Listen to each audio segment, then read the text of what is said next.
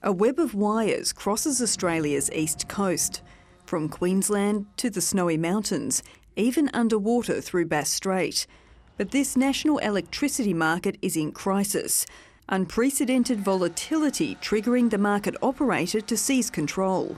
This decision was made because it was impossible to operate the system under current conditions while ensuring reliable, secure supply of electricity to Australian homes and businesses.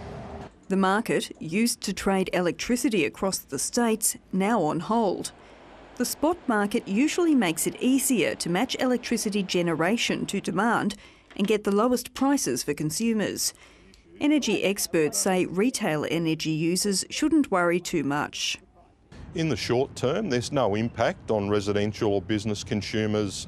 Most businesses are under contract, and so in the short term it means very little to our consumers. The energy market operator capped wholesale prices earlier this week after they soared to record levels.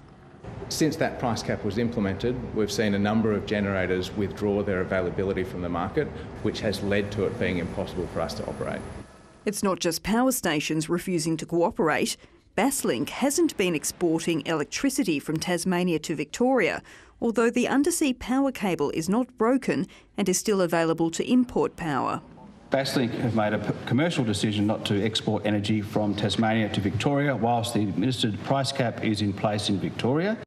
That may have played a role in a predicted shortfall in electricity supply in Tasmania that was issued yesterday afternoon, but cancelled soon after. Hydro Tasmania says the forecast shortfall was because AEMO wanted to direct Tasmanian energy to Victoria.